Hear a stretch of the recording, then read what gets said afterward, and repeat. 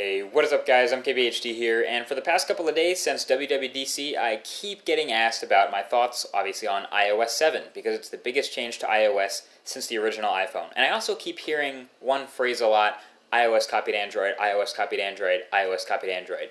But to be honest, it's not just Android, and some features are just too good not to be shared.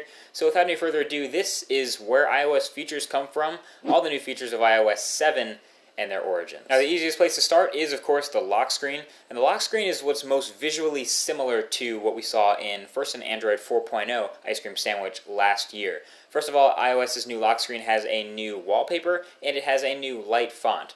And the new wallpaper it has is animated. So they demonstrated it in the keynote. When you move your phone around, it moves the wallpaper around with it.